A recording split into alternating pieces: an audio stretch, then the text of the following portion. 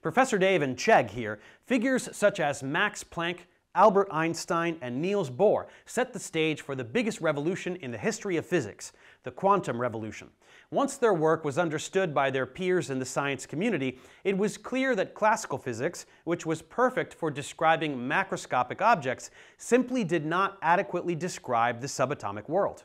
When looking at the world of the very small, we must accept that there is wave-particle duality, and electromagnetic radiation, previously thought of as waves, clearly exhibits particle-like behavior.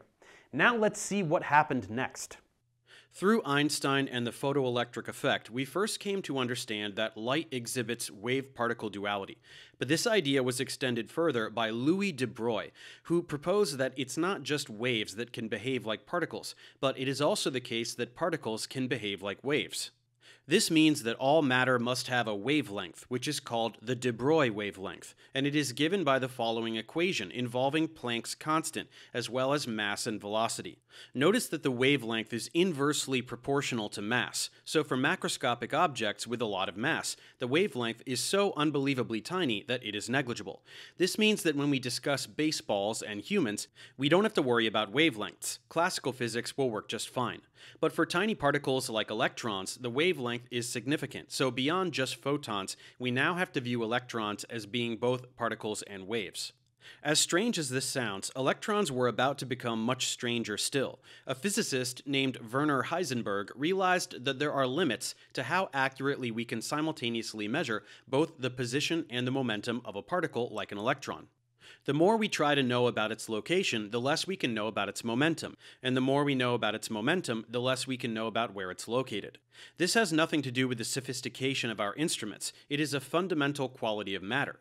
If we could know both the position and momentum of an electron, we could describe it merely as a particle. But we've learned that an electron is not just a particle, it's also a wave. So it will defy any attempt to have its behavior reduced to strictly particle-like determinacy.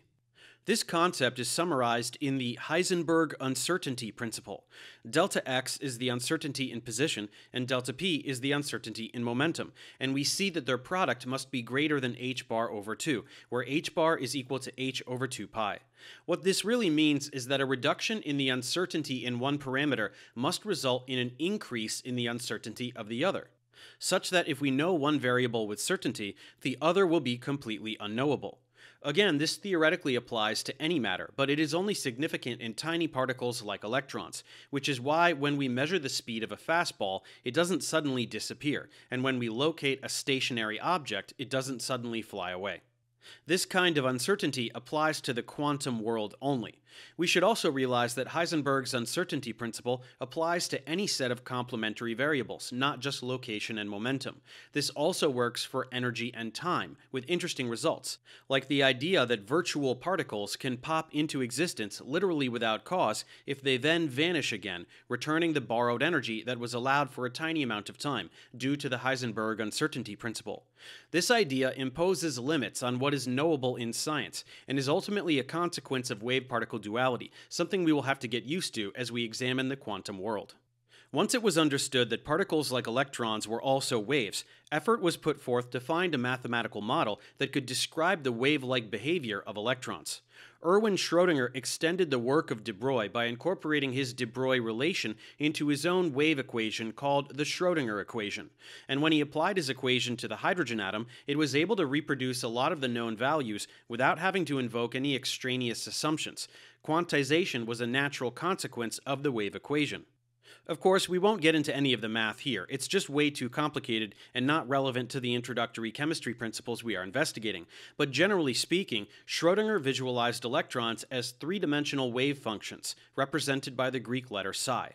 This was elucidated further by Max Born, who proposed an interpretation of the wave function that states that they are not physical waves, but rather complex probability amplitudes, and the square of the magnitude of the wave function describes the probability of an electron existing in a particular space.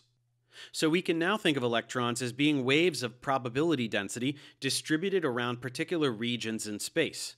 Here is the Schrödinger equation, with this being called the Hamiltonian operator, a set of mathematical operations representing the total energy of the particle. Psi, once again, is the wave function that is used to describe the probability distribution of the particle, and E is the actual value of the total energy of the particle. The work of Schrödinger and others that followed served to outline the foundation for quantum mechanics, which, just in the way that classical mechanics accurately describes the motion of classical macroscopic objects, quantum mechanics is now the mathematical model that is able to describe the motion of quantum objects. It's very confusing stuff, and we don't need to understand the specific details of what we just went over, but chemistry is the business of electrons, and electrons are quantum mechanical particles. So if we want to understand chemistry, we need to gain a basic conceptual understanding of quantum mechanics. The end result of all this work was to give us a revised picture of electrons in an atom, not as spherical particles orbiting the nucleus in a classical manner, but rather as waves of probability density that inhabit things called orbitals. We will in fact need to know quite a bit about these orbitals, so let's move forward and investigate those next. Professor Dave for Chegg. See you next time.